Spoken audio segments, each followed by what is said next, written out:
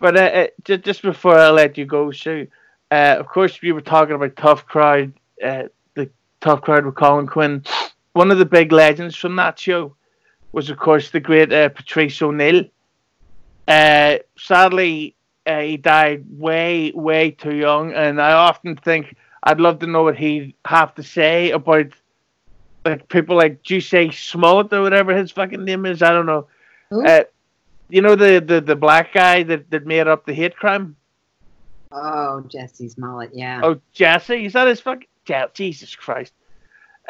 So I was wondering if you had any Patrice O'Neal stories or memories, and have you been involved with the Patrice O'Neal documentary?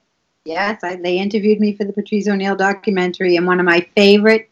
So with Tough Crowd, Tough Crowd was back then being a woman was even more interesting because it's not like it is today. We have more power nowadays, or more ability to insert ourselves. But back then, what would happen is all the guys had a regular job. All the guys on Tough Crowd, they got paid a regular salary, and they were there every week. So they were able to build a camaraderie.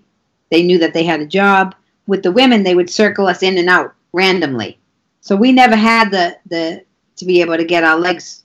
We didn't have that same strength that they all had. So it's the same idea as like women are in the minority. So not only were we in the minority, but we never had the strength and the settlement of being able to get a paycheck all the time. We were always like going in with 5 guys and us. So it was 4 guys and us. So it was always 4 guys most of the time and 1 woman.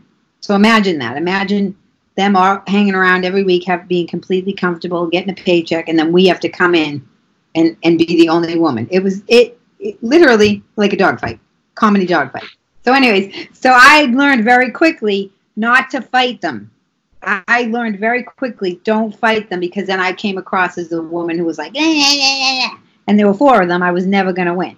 So I remember one time when I got the moment to get the zinger in was when I would sit there the whole time and wait and wait and wait.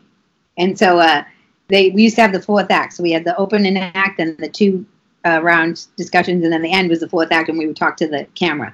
So when I was preparing for my 4th act one time, across the teleprompter, it said Sue Costello's flat ass. And I said to the producer, "What is that? What is that?" And she goes, "Oh, you're not supposed to see that." I go, "What is that?" And she goes, "That's Patrice's 4th act." And I was like, "Patrice wrote a whole 4th act about my flat ass?" I go, "I'm going to fucking get him." I'm like, "I'm going to get him." And it was when Colin had us standing up. And I was like, my whole mission on the show was to get him. And they were talking about how women were turning into men. It was already starting back then. They're like, women are trying to be like men, la, la, la, blah, blah, blah. And I knew not to say anything because I would have just fell back on me. So I just waited. And I go, "What are you talking about?" I go, "Men are turning into women, too. Patrice is transforming into Aretha Franklin right before my very eyes." And Patrice fell over. And it was like my favorite time of my whole life. I was like, "I got him!" He used to have a hard time not like falling out laughing with me, which was a great compliment. And also, he was a very, very big black man, and I'm a tiny, tiny little white woman, and they would always see us together.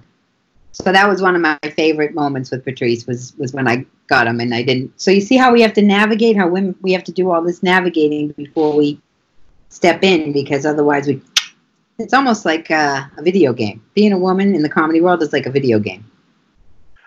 Well, I never played video games because I'm too stupid. You are? So dumb. Really? I'm glad you at least admit it.